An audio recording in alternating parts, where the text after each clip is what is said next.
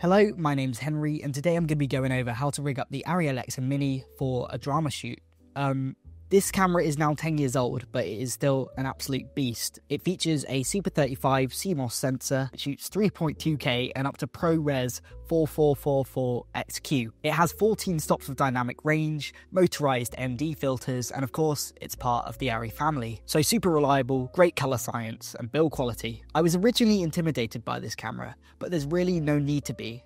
All you need is an extra set of tools and some basic knowledge about where these wires go. There's a lot of wires that you might not recognise, but there's only really one place that each of them can go, so you can't really go wrong. Before we do anything, what I always like to do first is insert my media. The Alexa Mini takes these CFast cards. I like to do this first because sometimes the card slot does actually get quite inaccessible once you add everything else around the camera. Slot that in there. Right, first thing to do is add the main support system, which is kind of around the lens for all our accessories to come this way, outwards. The only tool you need when rigging up an ARRI is a 3mm Allen key. They're really cheap, simple tool to use, but that's what's great about the ARRI system. It uses all the same screws, so you don't have to go looking around for your tool belt every time you're setting this camera up. Right, we're going to attach the top plate first. This is for the rails for the monitor to go on, so this goes at the front of the camera, and we're just going to line up these screws here. I really like this T-bar tool with the T-shape at the top. I find it much easier to use than a normal Allen key. This dovetail plate on the top now has given us some extra mounting points for us to attach this side piece. Sometimes this gives me problems and the last screw doesn't quite go in, but we're looking pretty nice here. Right, that's our two side pieces mounted. Next thing I like to attach is this piece here for the monitor. Just get that in roughly the right position. And then for the monitor itself, you lift this lever up and it should just slide in like so. This is our first cable, the easiest one. This is our EVF, which is our viewfinder. And that goes into the matching yellow port here. You just line up the red pins, can't go wrong. That's now in there, nice and secure. Just to run you through the rest of the ports at the back of the camera, we've got two SDI ports, a power in for a V-mount battery, which we're going to attach in a minute, and then if we wanted to run power from the wall, this is our external power port at the bottom. What's really annoying about this camera is as soon as the viewfinder's on, it's so side heavy, so when I'm rigging it up, I just like to rest it on its side when I can. To run power into the camera, we need these two rods. I think these are 15mm rods.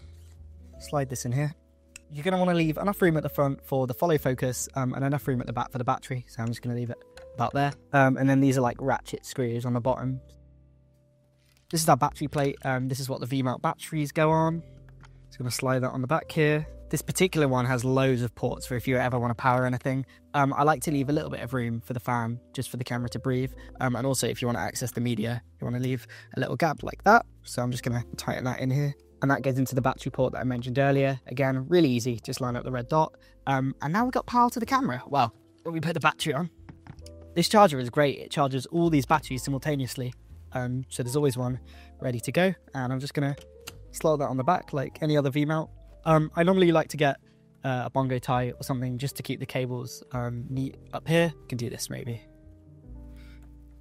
Next thing I want to do is add a monitor because as soon as this top handle's on, it makes it really hard to reach this top just because this dovetail plate is only like half the length of the camera. So I'm going to get a monitor and a magic arm.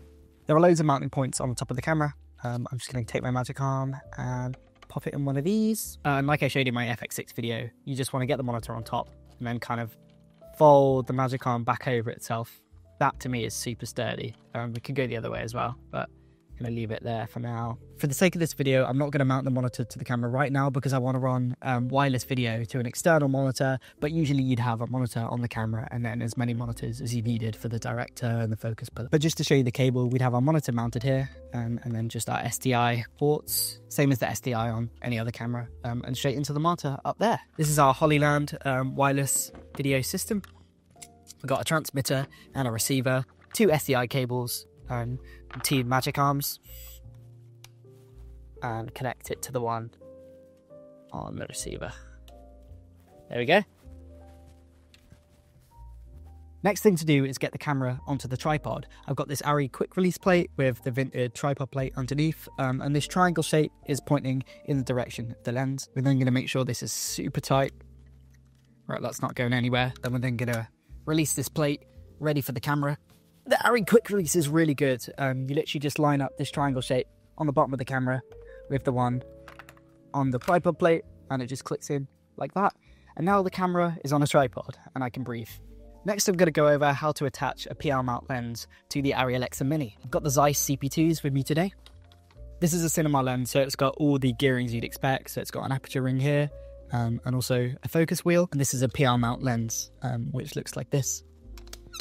ARRI has since released the LPL, but this is slightly older style. These CP2s are slightly older lens set, but they are full frame. And I'll talk about that in a second, because this is a Super 35 camera.